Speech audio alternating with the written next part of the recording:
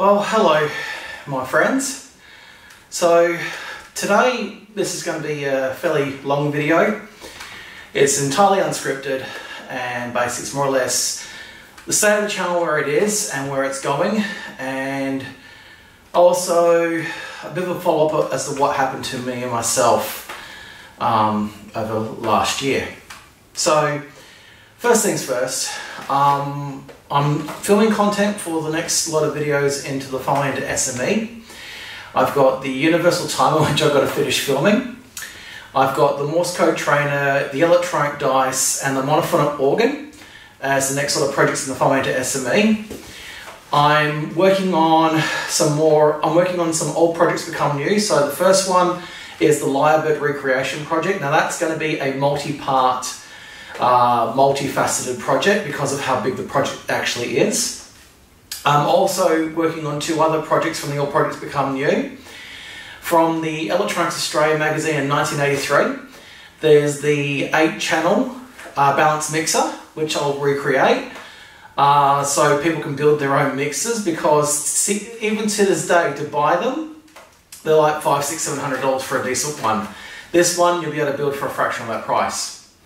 The other project is the electronic roulette. Now, with mine, what I'm going to do is I'm going to do mine at least half the scale of a proper roulette wheel, but it will still have the basic electronics that does all the lights to say which number you've won, but I'm also going to build it with a proper table so you could actually use it to say play a bit of roulette at home. So that's what's pretty much coming up over the next coming weeks. Now, a bit about myself. So as you know, my name's Paul, and obviously we're in my engineering space here, and I primarily like to do electronics. Now, what not a lot of people know about me is that I have autism. I was diagnosed with autism when I was 16 years of age, and I've been living with it ever since, obviously once I knew what was going on. It was originally diagnosed as Asperger's syndrome, but now it's referred to as part of the autism spectrum. Now, my autism is what gives me my focus when it comes towards electronics and things that I enjoy. But also too, it unfortunately also doesn't exactly help me out either, because with my autism I interact with people very differently, I take things in very differently. So my ability to sometimes hold down a job becomes extremely difficult because I have a hard time, not so much doing the work, it's the people I have to interact with. Basically, it's very difficult for me to handle interpersonal relationships and interaction with co-workers.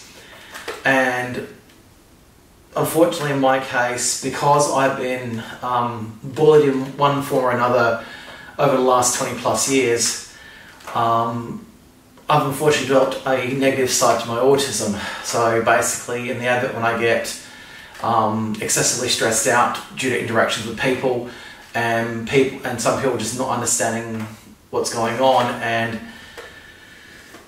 ultimately not being in a demeanour that will work out favourably. They don't understand I take things differently and end up being quite hostile towards me, and there's really nothing I can do about it. It's this inability to sometimes interact with others that has ultimately led to me losing a number of jobs, because people just don't understand that I take things in differently, I see things differently. Now, I've been in a few workplaces where they've been understanding of someone with autism, but unfortunately in my case, even though they've been understanding, for some reason or another, they will let me work for the contract that I'm on, and they won't renew it.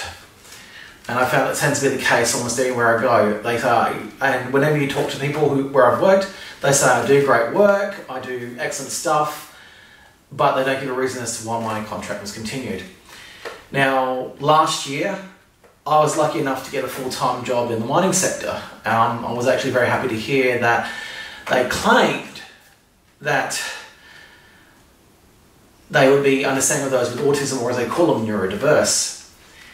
But my experience, on the other hand, was anything but.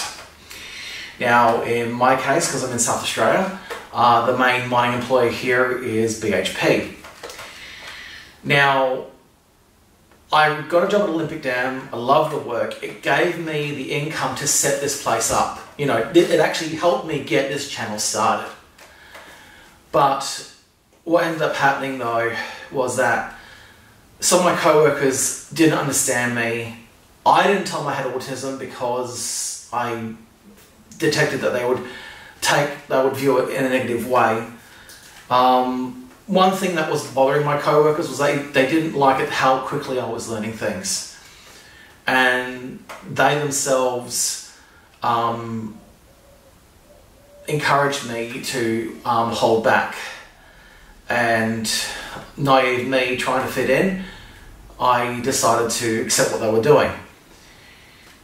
But one of my co-workers, obviously, like almost everywhere I've been, didn't like it that I was different and how I perceived things differently, and ultimately engaged in verbal and psychological bullying of me. And I did my best to keep my distance from him, but this resulted in me having an event at work at Olympic Dam. And as a result, I ended up on work cover. So I then used that time to get the first few channels out. Like if you look at the so-called Set Up On My Space videos, a lot of that was done during my recovery from the bullying that occurred at Olympic Dam. That's when I was recovering. Now, I found out then that the bully who had actually harmed me and affected the way affected my work had since been let go. So I attempted to return to work, only to be basically barred and blocked. Basically, I was not allowed to return to work, even though I had done nothing wrong except be a victim of bullying. And because I chose to have myself cleared to return to work, I also lost the supported income that I had at the time, because I wasn't. And yeah, so basically, I was still continuing to receive medical help for what had occurred, but I was just basically given no reason as to why I wasn't allowed back. Yet no one had anything bad to say about me. They said I did excellent work, I did a really good job, I was, but they didn't let me back. So then for basically in the prevailing months, I pretty much struggled from day to day. I was still trying to make these videos, but they slowed up because I obviously didn't have the income. And this is only a small channel at the moment. I then found a job at another BHP site, Prominent Hill. And that got off to a good start.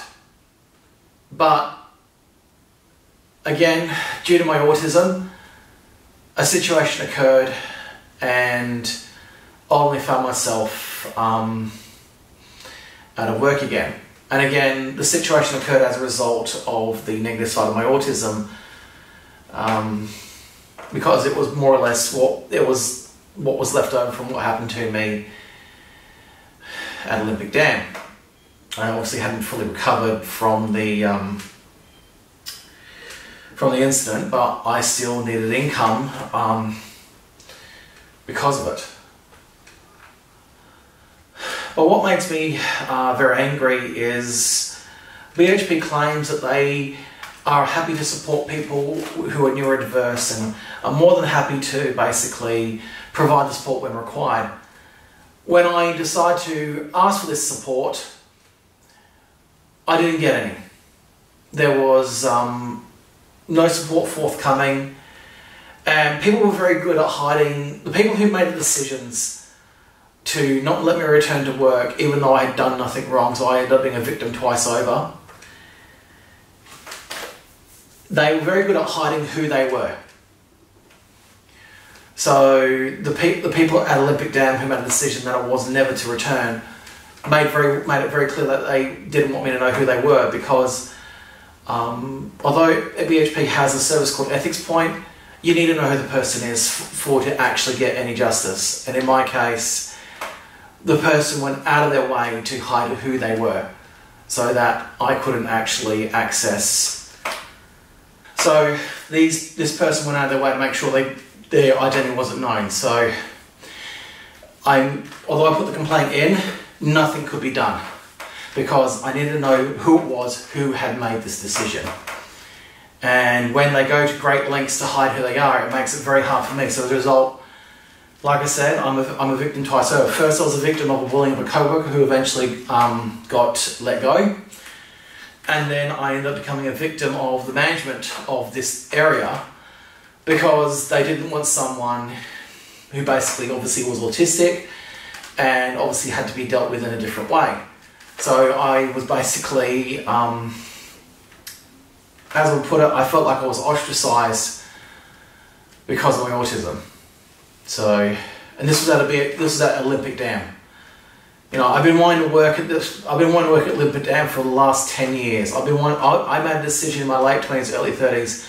I wanted to work there, and I did.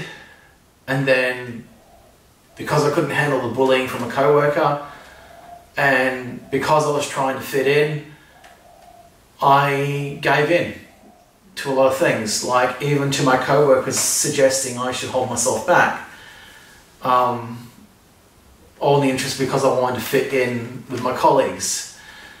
I didn't want to be, I didn't want to rock the apple cart. I didn't want to, you know, cause problems.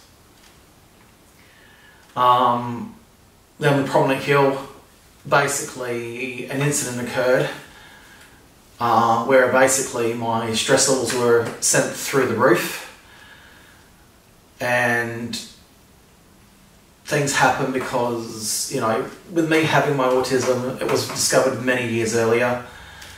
If my stress levels were put through the roof through interacting with people, and generally they end up being hostile interactions, I obviously have been told I lose rationality, and my ability to interact is basically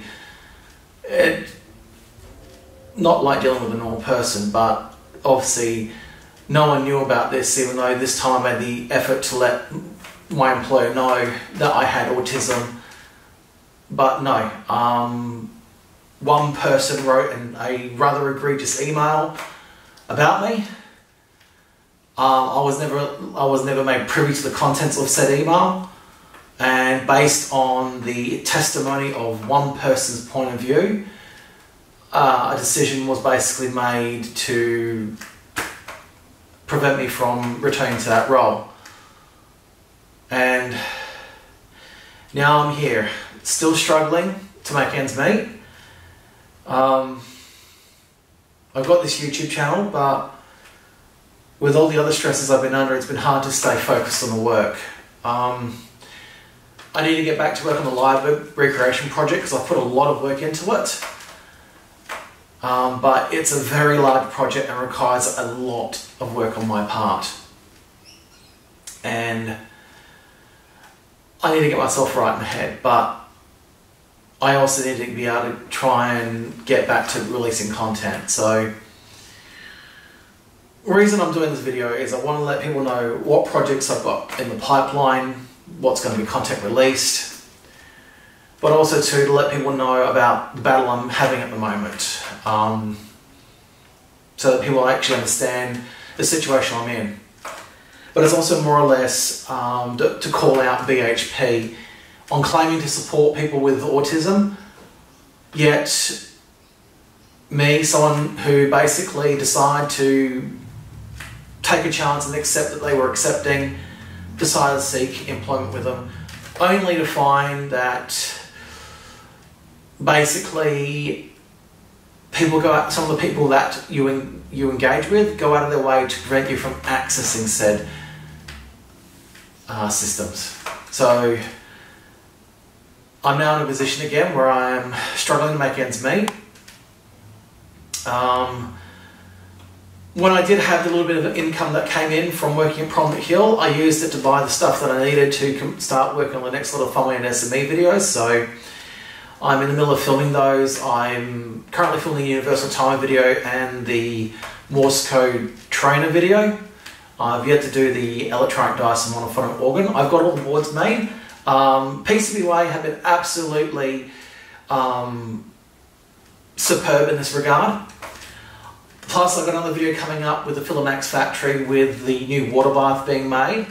I had a CNC part made by PCBWay, and you'll be able to see that when I go to assemble it in the video.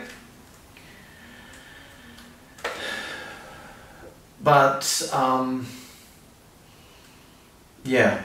Now, I am going to eventually set up a website, but for the time being, if you want to keep track of, you know, what's going on between videos, you can either go to Core Electronics forum in the link in the description below, or to Element 14. The guys at Core are a lot more supportive of my efforts, and I might try and see if they'll let me have a category. I'll see if they'll let me post a lot more regular updates about my channel on Core's forums. But as it stands, I've got to get back to work on doing filming, and I just want people to understand the troubles I'm having. Now, if you feel as though that I'm producing good content, I have set up a Patreon in case you want to support me. It will definitely go, if people do contribute, it will go a long way. Not to mention it'll help me pay off the camera that I'm using to record this on, because when I bought this camera, although I put it onto finance, I had the job at Prominent Hill at the time. Now I don't, so I'm going to struggle to pay it off. So if people decide to, you know, get onto my Patreon and start supporting my efforts, I'll be eternally grateful. And the other reason why I'm trying to do more on this channel now is because I don't see myself getting another job anytime soon. Because I have left a few comments on BHP's Facebook regarding, you know, what happened to me, and they've just ignored it. They've just been radio silent. I'm considering reaching out to the state government, because apparently they claim they have a Minister for Autism, but from what I've got, the impression I've got, they're mainly focusing towards young South Australians, not someone who's in their early 40s. But to end, basically, pretty much anything I've tried working on, like when I tried doing electronics at TAFE back in 2003, 2004, I was doing really well, I was doing okay, and then of course, basically, again, a group of students in the class who were atypical high school bullies basically saw I was an easy target, picked on me, bullied me, damaged my work, you know, put me under a lot of stress so I couldn't focus on my studies, and I ultimately failed a few of my subjects. And then ultimately I gave up on my electronics at that time because it was no longer enjoyable. It was basically, when I went to class, it was pretty much, I was thinking, am I going to be experiencing another day of torment, or was I going to be learning the stuff that I love? And oddly, in the end, I gave up on it because I just didn't want to be bullied, because I was there to learn and to enjoy electronics, not to be someone's plaything. I did approach the lecturers at the TAFE, and I did point out what was going on. They found out the students who committed the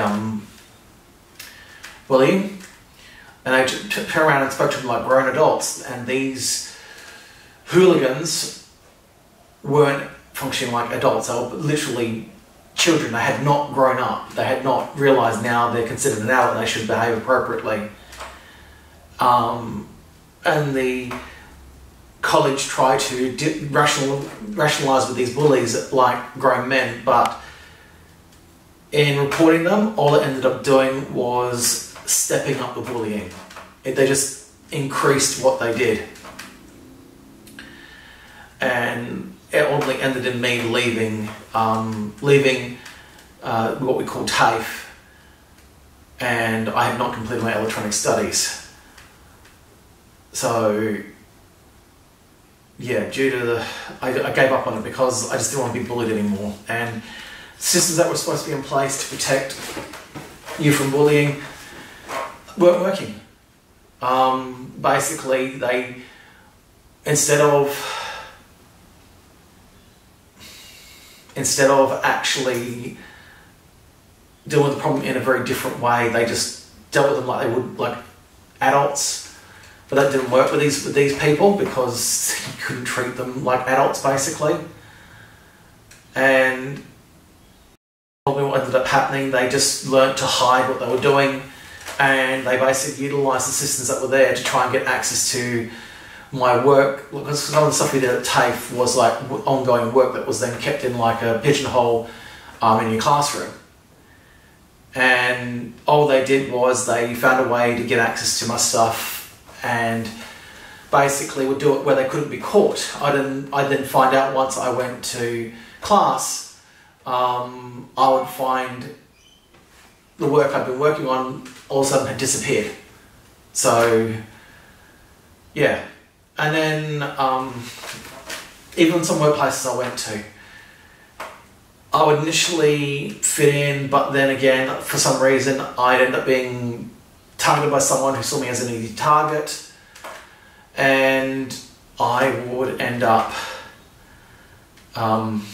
being someone's target for bullying just because I did things differently. And again, that was due to my autism.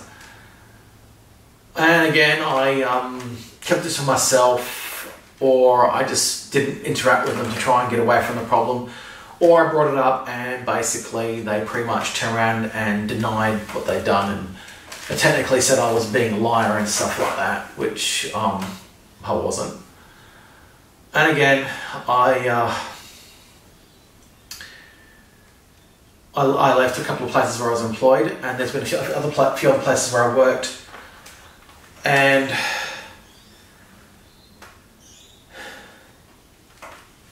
more or less because people didn't understand that, you know, people with autism think differently, I managed to end up finding workplaces basically where they didn't understand, and I was treated like a normal person, and I fell foul of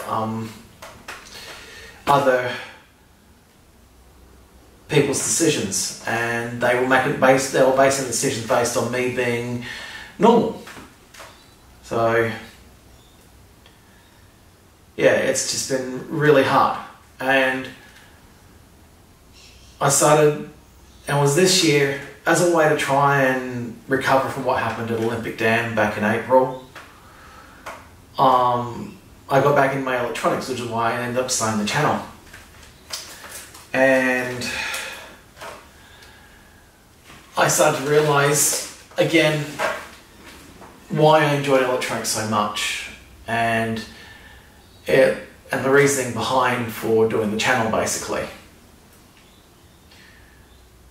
But being under so much stress and under financial strain and stuff like that, it's been very difficult to focus on the channel.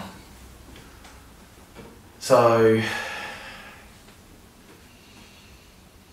all I'm asking is that, you know, you give me a chance, subscribe to my channel.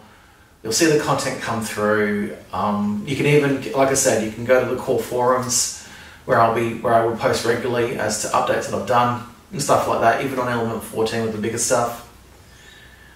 But realistically speaking, if I can get the subscribers that I need, and be able to move forward, they'll be good. Like I said, if you want to really help me out, obviously I've set up a Patreon.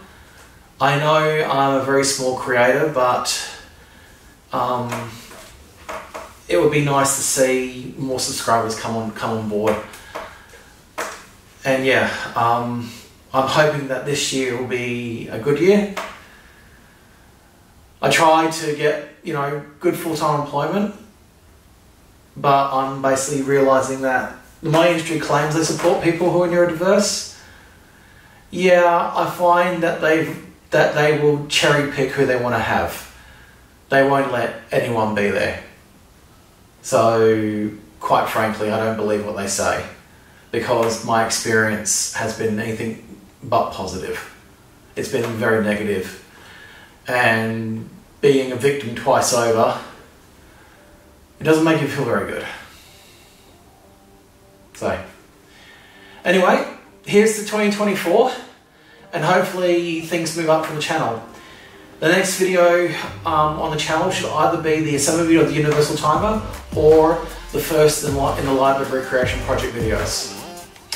But until then, I'll see you in the next video. Bye for now.